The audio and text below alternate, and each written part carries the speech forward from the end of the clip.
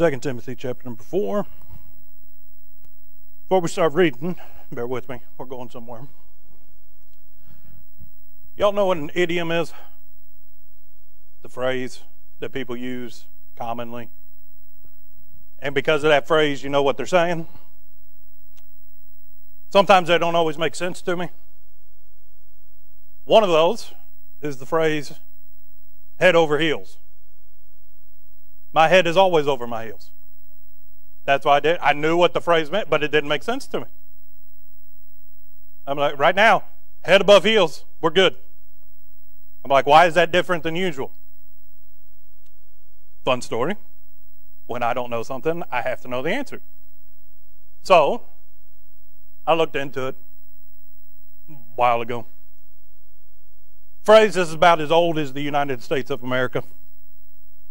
Before that, the only way you would ever see it is if it was in relation to somebody taking a fall, and usually it resulted in great injury, but it was called heels over head.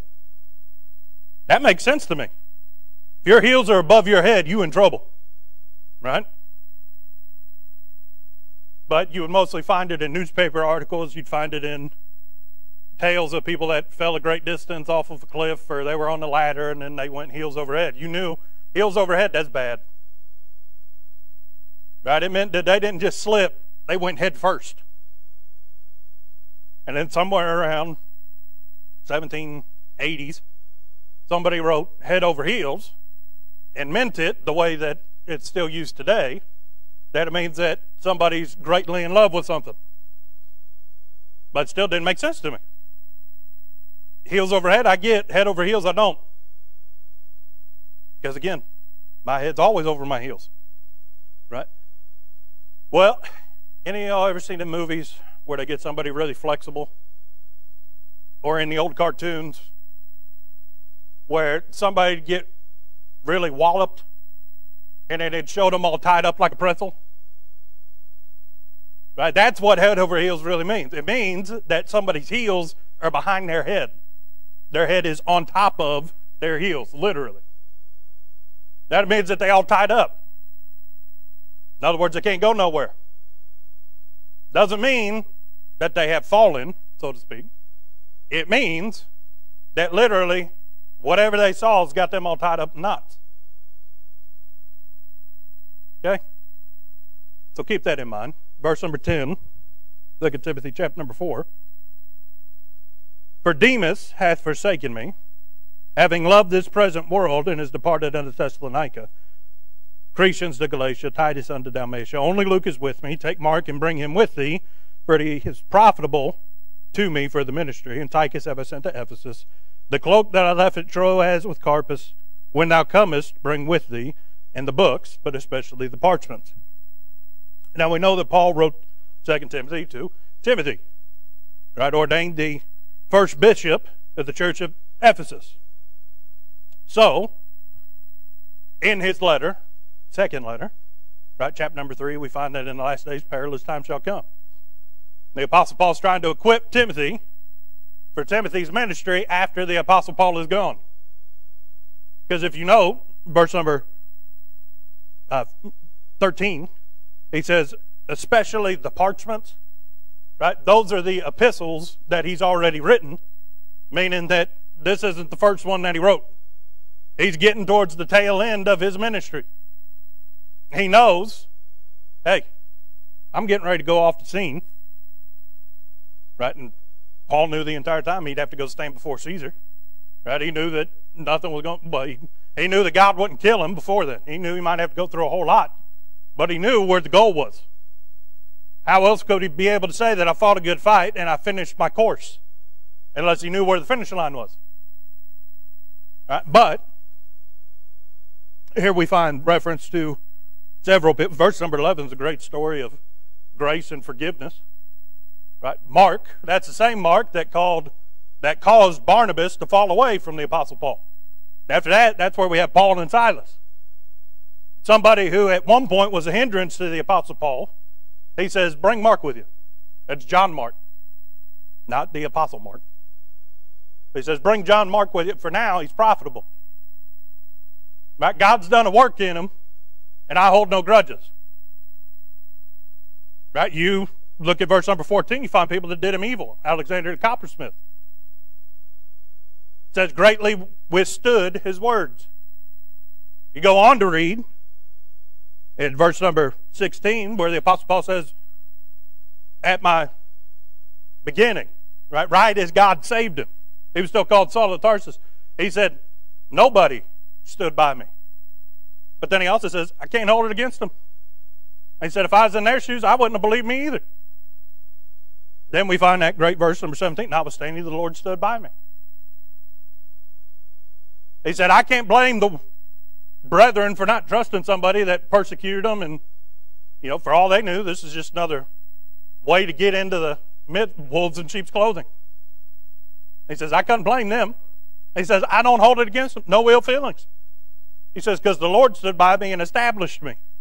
He said, he proved that what I said was true. We find reference to Titus. Look at the next book over. Same guy. Right? We find that the Apostle Paul sent him unto Dalmatia. Right? Crescens to Galatia. We find that the ministry, the work that the Apostle Paul started, keeps on going. Those that were born into the faith, you can look at Titus, chapter number 1, verse number 4. He says to Titus, my own son in the faith. Titus got saved because of the Apostle Paul's ministry. God called Titus to the ministry. The Apostle Paul took him under his wing as a, child in the faith. He raised him spiritually in the nurture and admonition of the Lord, and equipped him. Because, not going to lie, it makes it a whole lot easier teaching Sunday school with this. Titus didn't have this. Everything he taught, he had to learn firsthand from the Apostle Paul until he received this epistle. But even then, we don't know how long it was before the parchments got copied and copied and copied and distributed from where they were originally sent. I don't know how long it took the book of Revelation to be copied from them 7 churches in Asia and then spread throughout the rest of the world. I know God did it because I got a copy of it. But Titus had to be equipped when he went. Only thing that Titus could pray was, Lord, stir up my memory. Stir up that pure mind within me. Remind me of the things that your apostle showed me so that I can preach and teach to your people. Not an enviable position. But yet we find those that are faithful to do it. And then we find somebody who's mentioned 3 times in your Bible. His name is Demas. Right? Demas, in verse number 10, it says, hath forsaken me, having loved this present world, and has departed unto Thessalonica.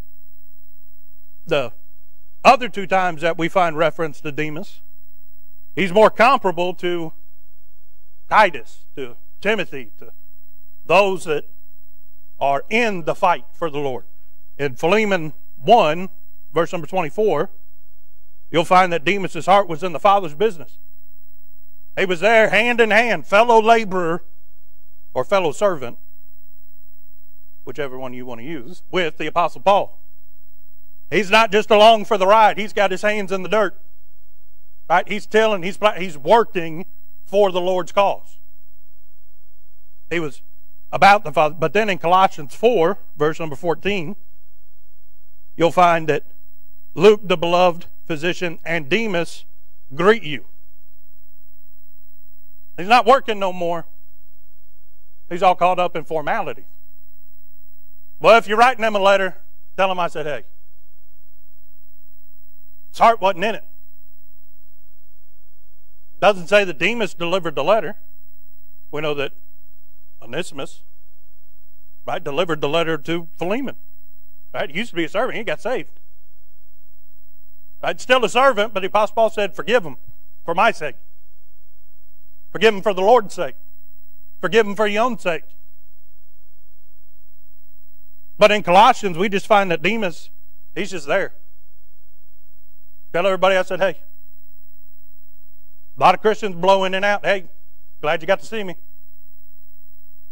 Well, glad you were here, but I came to see Jesus. Demas cared more about people knowing that he was with the Apostle Paul than actually doing anything. And then here, we find that Demas was in a far country. Started with the Father's business, then he got into formalities, and then now he's way out in the middle of nowhere. Back Thessalonica was one of the capitals of the Roman Empire at that point. They divided up into states and everything else. Thessalonica was a capital. It was a very carnal place, very worldly place, full of idolatries, full of false gods. That's why it's a miracle that the church at Thessalonica got started. That they turned from them graven images and instead embraced God. Right? And I believe, unless I'm confusing it with a different epistle, the Apostle Paul said that the love of the church at Thessalonica was a beacon to all the other churches. He said the fact that you got in, but you got all the way in. You're just in love with God. He says it's made the church very well known. Right? I dare say that the love of the Immanuel Baptist Church is something that's pretty well known. You just love God, love God's people. People are going to find out about it. But see, Demas, he hath forsaken me. Well, what's that word forsaken mean? It means to abandon. If you abandon something, you are entrusted with something and you neglect your duty. To abandon is not to falter. We all make mistakes. By the grace of God, without the grace of God, we make a whole lot more. And by the grace of God, we'll make less. It's not to falter. Abandon means you know that it's your responsibility and you full well know that when you turn your back, you're letting something die. If you abandon a child, the child cannot provide for itself. If you abandon the burden that God gave to you, there's no guarantee that the burden will be picked up. It says forsaken. Forsaken also to reject. If you reject something, really think about it. If you were to reject it, you have to convince yourself that it's not true or that you don't need it. If you reject something in your heart, not in your head, not with your words, but in your heart, you have to divorce yourself from something. That means something's got to die. Either part of me, or I've got to kill the idea of whatever I'm getting ready to reject. Those that came to Christ expecting something usually found that when they walked away, they rejected Him. Because they didn't get what they wanted. But He offered them what they needed. They reject because, well, that's not what I wanted. At the same time, somebody rejects the Word of God, they either think that it's not true or that they don't need it. So in their mind, the Word of God has none effect unto them. Right? I think of those that are God stamped reprobate on them, like we heard about on Wednesday night. You can preach until you're blue in the face. The Word of God's not going to be, because God's tested them out worthless. But they will reject anything that has to do with God. They will, for lack of a better term, they'll crucify anything that has to do with the Lord Jesus so that they don't have to deal with it. To forsake means to reject. But then to forsake means to betray. If you forsook something, that means at one point you was in it. You were a part of it and it was a part of you. You accepted it in order to forsake. If I never received something, I can't forsake it. If I wasn't a part of something, I can't walk out on something. But see, to betray, if I was a part of it, and nothing, status quo hadn't changed, it's still the same. But what are we talking about? Talking about Jesus. Talking about the gospel. Talking about the Word of God. Always the same. So if I've betrayed it, what changed? I did. And to betray means to Where I was once, now I've become an enemy of what I used to be. I fight against those things, whether directly or indirectly. I may not be out on the street corner preaching, don't go to church. But my lifestyle may say the same thing, but more effectively to other people. But look at the way he's living now. He didn't really believe everything he used to say. I knew that everything that, he knew it wouldn't last. That's where we find Demas. He's forsaken the Apostle Paul. Well, who's the Apostle Paul? The apostle to the Gentiles. When the Apostle Paul says he forsook me, it means he forsook me, he forsook my ministry, and he forsook my Lord. He walked out on us. Where'd he go? Thessalonica. Hotbed of carnality. And why? Having loved this present world. In other words, what the Apostle Paul is saying, where Demas once was head over heels for Jesus, now he's head over heels for the world. Now remember, head over heels, you didn't get hurt. Head over heels over head, you got hurt. But head over heels, you didn't get hurt. Right? Something caught your eye and you stopped so quick that you tumbled, and now you're stuck there. That's what head over heels means. Right? Well, Demas loved the present world. He went head over heels for the world. What's that mean? At one point, Demas saw something. He allowed it, lust of the eyes, lust of the flesh, pride of life, could be anything. Don't know what it was, just know that he loved the world more than he loved God.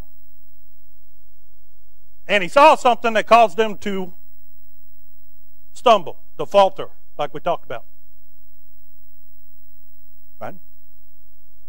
Not going to pretend to be holy today. We all stumble, we all falter, we've already said that.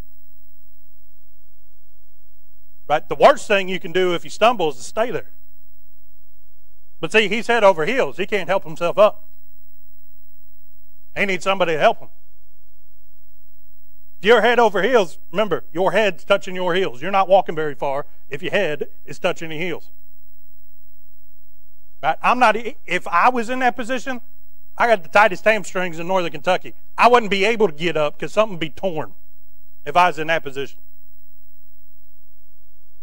Right? Anybody ever mess up so bad it took the Lord to come along to get you up out of it? Right? He just stumbled. But there's a difference between stumbling and then staying there. Stumbling means I made the mistake, but I realize I ought not have made a mistake. In my heart, I feel guilty for letting the Lord down. Ask Him to forgive me of it, and then we get back on the way called straight. I mean, certainly, it's a problem to stumble. But it's not a problem too big for God. When we convince ourselves that the stumble has already caused us to fall out of the race, right? You've never watched too many sports movies. A lot of people get hurt but still finish. Right? Read stories through war of great acts of heroism. People that had every reason to throw in the towel just kept on going. Why? Because the thing that they loved wouldn't let them quit. See, Demas didn't fall out because he made a mistake. He stumbled because he saw something that he desired more. See, that's the thing about being head over heels. If you head over heels, you're stuck, but you convince yourself you like being stuck. That's why when somebody says he's head over heels for her, he ain't going nowhere. Right? He is head over heels in love with her. What's that mean? She's got him hook, line, and sinker, and he likes it. Right? The fish don't fight because they like being hooked. They fight because they want to get away from the hook. Right? But if you head over heels, you're hooked, you know you're hooked, and you're saying, reel me in. That's head over heels. You like where you're at. And let's be honest, most of the time if a guy's head over heels for a girl, it's because she's out of his league, he knows it, and he's going to do everything he can to keep her. Right? Yeah. And let's be honest, Brother JD, you'd spend everything you got. You'd give up everything you ever will get. Exactly.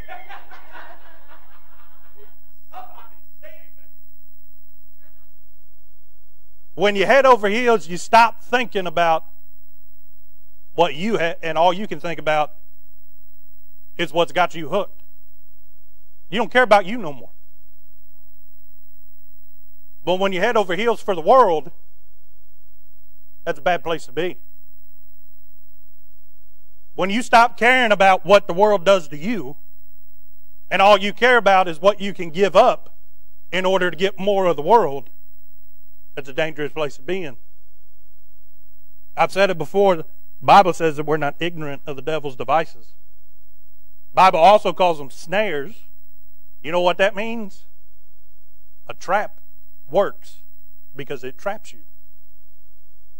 If you could get out of a trap, it wouldn't be a trap. If the bear could find a way out of the bear trap, it wouldn't be called a bear trap. It'd be called a bear looser. Now, we'll slow them down for a second, but we didn't get them. It's not a trap. A snare only works if it snares you. So if you went head over heels for the world, you're stuck. You got yourself into it, but you can't get yourself out of it.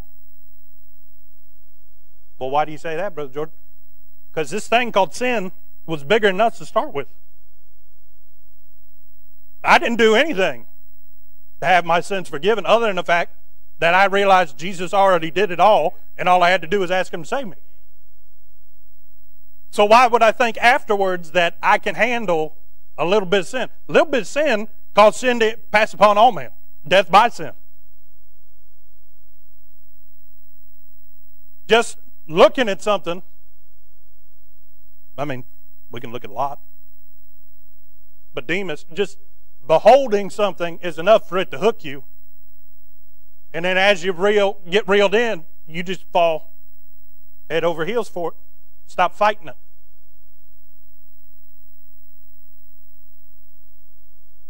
Well, what does forsake mean? We've already talked about it. To betray, to abandon. Keep in mind, if you're head over heels, all you can think about is what you want and how to get more of it. You're not thinking about the things you're leaving behind, the things that you sacrifice. You're not thinking about yourself.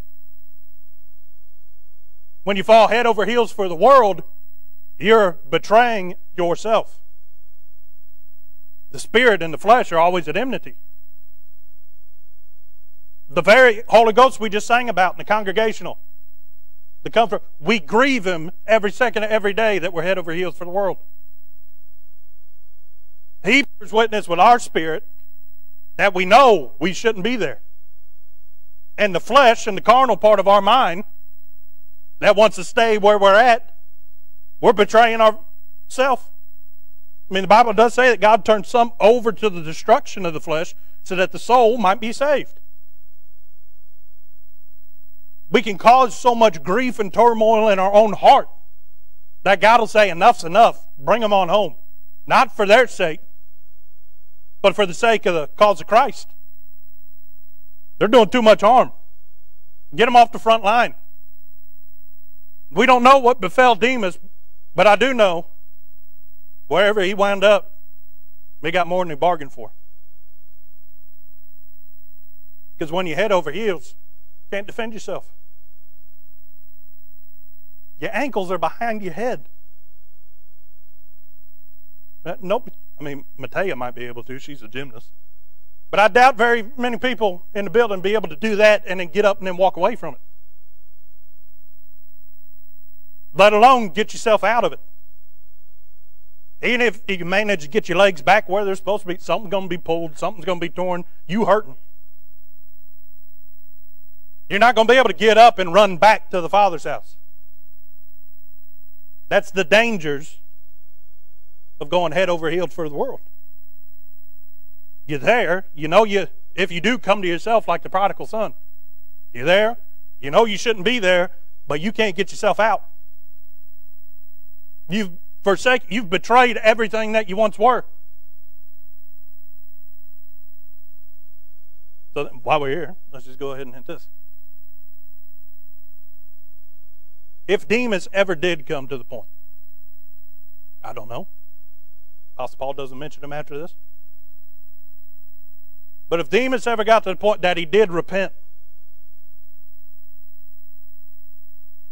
if you go head over heels for the world, even after God brings you out of the world, you're going to have to deal with a whole lot of demons. Skeletons in the closet. Demas wasn't going to walk around, didn't want to be in the same room as the Apostle Paul if he ever got right with God. Because every time he looked at him, in the back of his mind, something said, you betrayed him. You forsook that man. Was it under the blood? Yeah, but my memories aren't. That's why I got to wrestle with them. If you go head over heels, there's going to be some scars.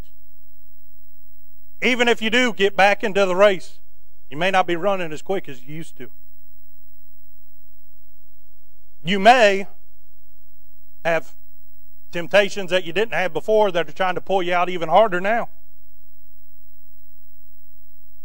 You may have things that only you and God know that you have to deal with each and every day just to stay in the fight that before you didn't have to deal with it.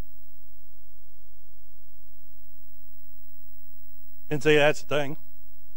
If a guy ever goes head over heels for a girl, but she don't go head over heels for him, he'll always remember it. May not think about it every day, but every now and then he'll just, you's dumb. Why'd you do that? Right? Well, same thing's true spiritually. Worst thing, the Apostle Paul said that he doesn't think about them things that are behind. God forbid. Why? Because if he thought about that, he wouldn't be able to be busy about the Father's business.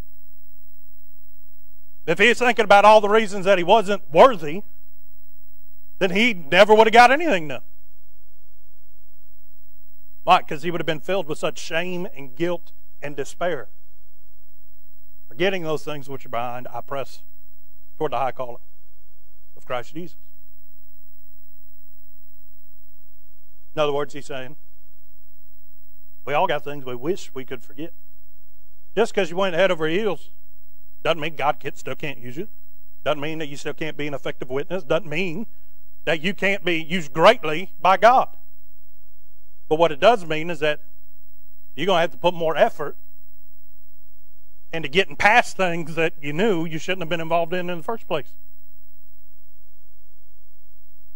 You're going to have to look people in the eye that you let down and apologize. It's a hard thing to do. But see, when you forsake, when you walk out, when you reject, when you abandon, you don't go alone. You hurt other people. I don't believe that the Apostle Paul, when he wrote this, wrote it in a derogatory sense. Don't believe he wrote it in a condemning sense. I believe he's heartbroken. He's writing to Timothy, and he says, Timothy, verse number 11, only Luke is with me. He's saying, God sent everybody else away, and he said, Demas was the last one left, and he forsook me. He says that he sent Crescens to Galatia and Titus unto Dalmatia. He's saying, I sent them away to go further the gospel. He said, Luke and Demas were supposed to be here. He says, Demas forsook me. Part of the Apostle Paul went with Demas. Because the Apostle Paul, I believe, had a burden for him to get right. Had a burden to help him. A burden just to sit down, talk to him, reason with him. But the thing is, if you're head over heels, you're not hearing any of it. You're deaf to what you walked out on. You already made up your mind long before you take the first step out. It's already settled down here. And if it's settled down here, you'll ignore, you'll twist the words, you'll come up with excuses while whoever's telling you what they're telling you isn't true. Why? Because you've got them rose-colored glasses on, everything looks good. Because you're head over heels. You're stuck with whatever you're stuck with, and you're okay with it, because that's all you want. It says he loved this present world. There's a world that you can fall in love with. It's called heaven. There's one of these days it's going to be new heaven, new earth, new Jerusalem. We just get a glimpse. And John was just, limited to the crayons that we already have in the box to try and color it in for us. Right? He saw it all as it will be, but he's limited. How do I explain to you what I just saw? I said, well, it kind of looks like jasper, but really jasper doesn't do it credit. Looked like gold, but it's pure gold. You could see right through it. How do you know it was gold if you could see right through it anyway? Just questions that I think about. I'll never know the answer to until we get to glory, but then it won't matter. Right, and then he says, well, then there's this gate made out of pearl. Not pearls, pearl. And he's telling you how big that's a big clam that made that pearl. And then there's 12 of them. Right, he starts going into detail. But Demas didn't fall in love with that world. He fell in love with the present world. See, here's the thing. Demas was in. I believe he's saved. Believed that he labored in the Lord. His heart was in the right spot. So he knew how wicked, how damaging, how detrimental the world could be to his life, but he loved it anyway. But there's one person, they say love is blind. A Christian can't really say that. Because if you love Christ, he outlined everything and every reason that you have to love him. But if you're a Christian and you fall in love with the world, you know what the world is because you came out of it. You can't walk in and say, well, I didn't know. Well, without excuse. We've tasted and seen that the Lord was good, so why would we go back to that which was bad? And here's the thing. Because God's merciful, God's long-suffering, and God gives a whole lot more grace than we deserve, which is none. And we don't deserve any. God may throw up some of them red flags along the way, put some roadblocks in your life, but there's no guarantee that he will. For him that knoweth to do good and doeth it not, to him it is sin. God may let you just walk on out and have your plate needed too. Because you already know. Just the very fact that you're saved, you know that what you used to be isn't what you should desire to be. You may still desire to be, but somewhere back in here and down in here, you know, I ought not be doing this. That's why it takes somebody so long to make up their mind to fall out of church, because they're wrestling with the Holy Ghost the entire time. You've got to fight tooth and nail just to convince yourself that everything that you know isn't true. So by the time Demas did get down to Thessalonica, he had a chip on his shoulder. Because everybody that he's passed along the way that he knew said, hey, Demas, how you doing? Good to see you. I love you, brother. And all the while he's thinking, I wish you didn't see me. Get out of here. I don't want anything to do with you. So there's no telling what you'll do by the time you get to where you want to go.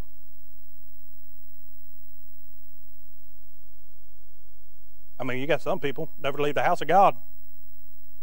But yet, not right with the Father. Go look at the prodigal son's older brother. He was there working the whole time, but in his heart, he wasn't right with the Father. Father had to sit him down and explain to him. Yeah, I gave him a little bit of inheritance. He says, you've got everything I own.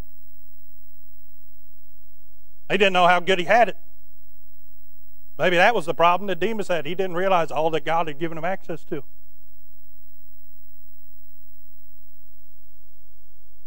But either way, he ended up head over heels. And once he got there, he wanted to be there. Here's the thing. You fall. It's real easy for somebody to help you up. It's really hard asking for help.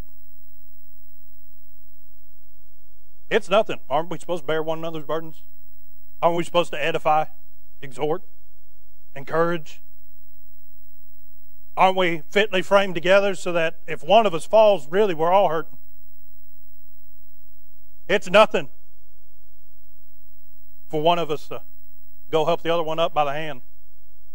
Restore such a one in spirit of meekness. Hey, I've fallen before. Dust yourself off, get under the blood, keep on going. Right? May not have felt the same way you did, but I fell and it hurt. If you need me to sit here with you for a little bit, if you want to put an arm around my shoulder because you're limping a little bit, we'll get you where you need to go.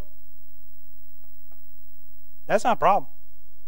In fact, those that are right, they enjoy doing that. And if you've ever helped somebody that has stumbled, I have found that if you stumble, you got a whole lot more people there to help you up. The more we help others, the harder it is for us to fall out because everybody just wants to help us get back in. We all have weak days. We've all got bad days. We've all got days where we did more than stumble, right? We went heels over head off the mountain. Thankfully, the Lord gave us people, gave us the Holy Ghost, gave us the blood for faithful to confess. He's faithful to forgive. Good news is it can all be made right. The bad news is you've got to want to get it made right. Everybody in the world can want to help you. God can stand there with open arms beckoning you back to the house of God. But unless you want to, you won't. But how do you get to where when you stumble, you do want to get up?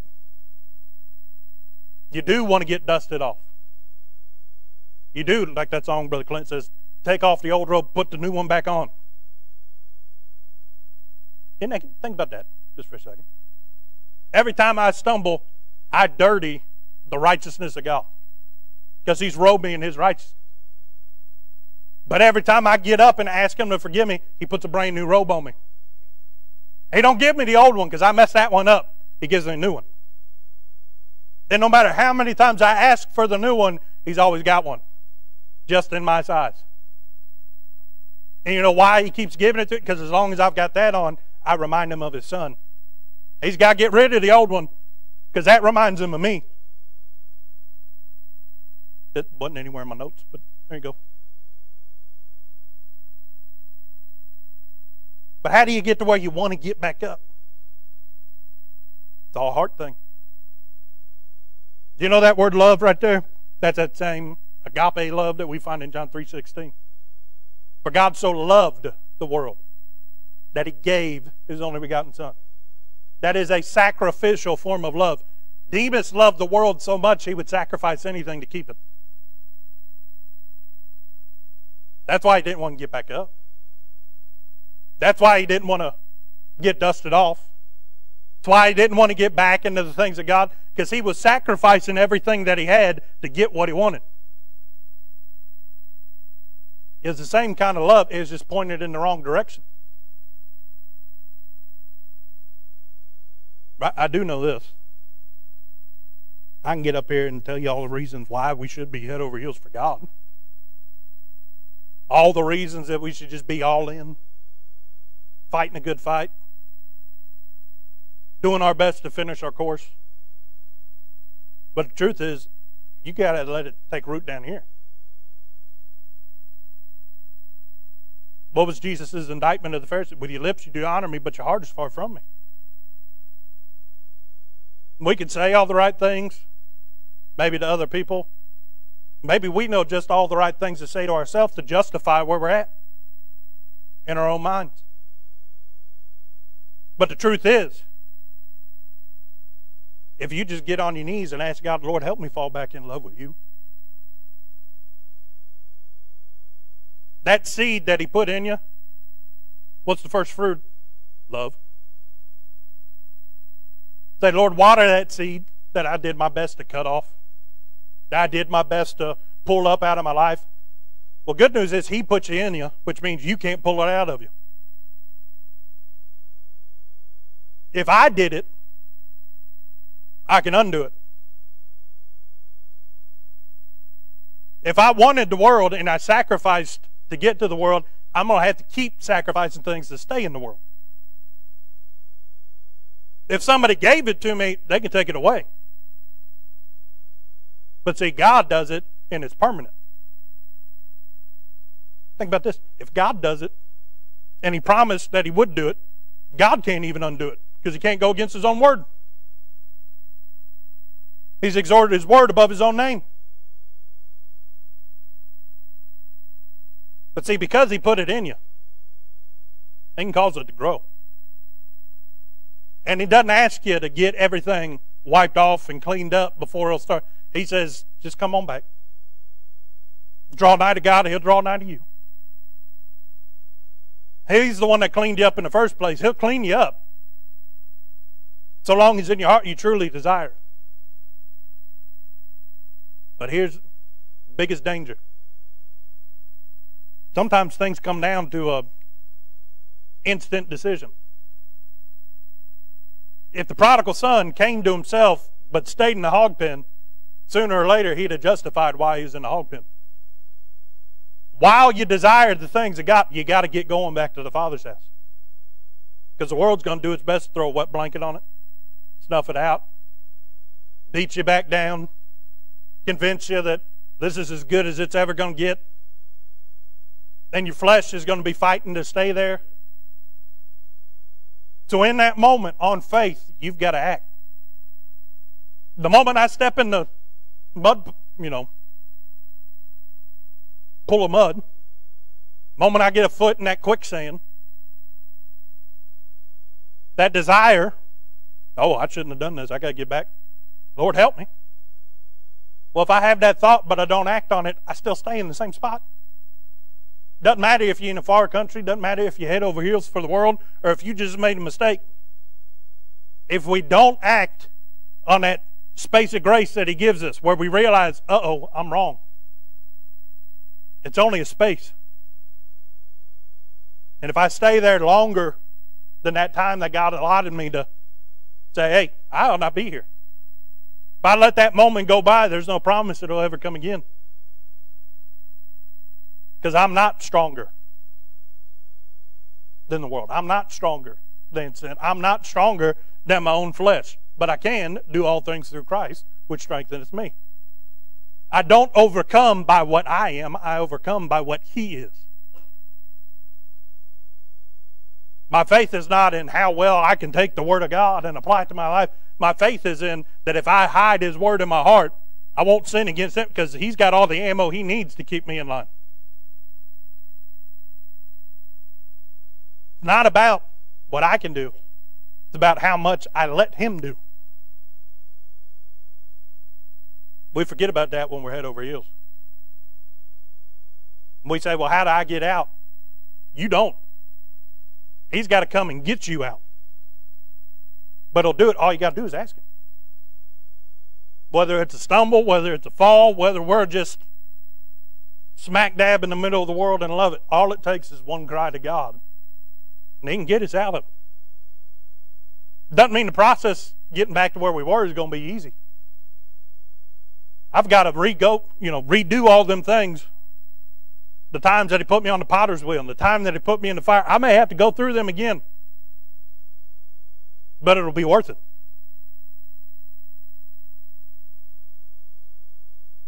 But to love the world, to kill everything that God gave you in your life, to go back to what you were, the most miserable existence there could be. Because before you didn't know any better. But now you do. And you think about how good you had it at the Father's house. And then you just get more guilty, more depressed, more dejected. And it's a downward spiral. That snowball effect, where once it starts, nobody can stop it. There's a short period where you can. What's that called? Grace. What's that called? The Holy Ghost just pulling on that line where you're anchored to Jesus Christ, saying, hey, you're going a little bit too far. Come on back.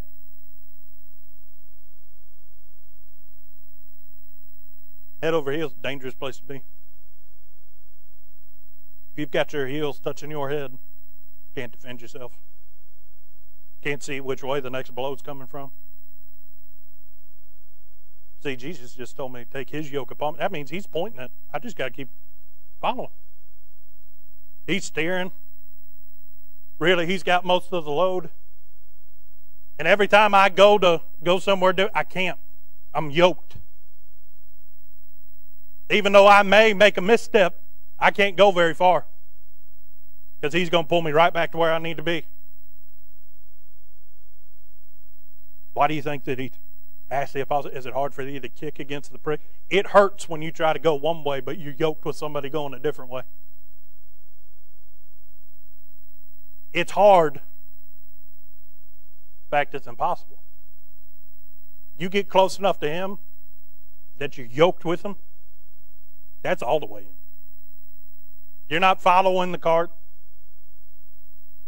You're not walking next to him saying, well, I wonder what all this contraption is. No, you just get all the way in. You won't let yourself walk away from God. Because you're head over heels for him.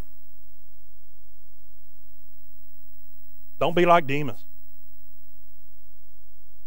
Don't be like Diotrephes. I don't know what it is with people in the New Testament. Name starts with D. Be like the Apostle John. Somebody's going to betray me. Lord, who is it? Everybody else, is it me? Is it I? Lord, I know how much I love you. I'm not going to be the one that walks out on you. So who is it? He's yoked up. He knew he couldn't walk away. Everything that he had was in the Lord. He's more than head over heels. Jesus loved the Lord so much. He's exiled and he's still worshiping God on a Sunday in the Spirit. He's on an island all by himself and he says, Lord, at least I can hang out with you. Didn't bother him one bit. They thought he was going to die on that island. He came back. He said, oh, by the way, I got a new message to preach. I know y'all didn't like the old ones. Maybe you like this one. What are you saying? What's in your heart, where your heart is, and what you fuel inside of your heart makes a whole lot of difference. And it can cause a whole lot of harm, or you can do a whole lot of help for the ministry. Do you struggle to find good Bible-based resources to supplement your personal devotions? If so, head on over to ibcflorence.com today and click on Bookstore, where we have a ton of resources. And as always, thanks for listening.